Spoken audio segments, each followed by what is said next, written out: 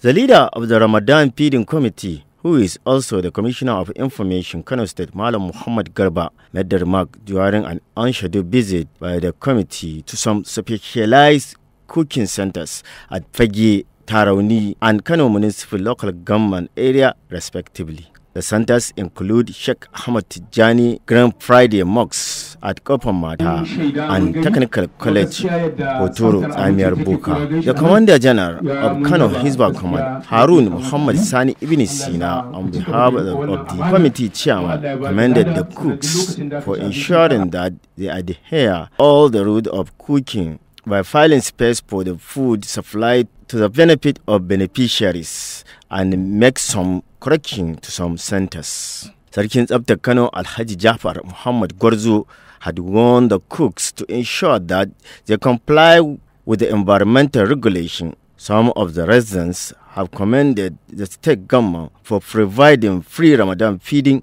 every day. That has been Muswa Walachi Gurasa reporting.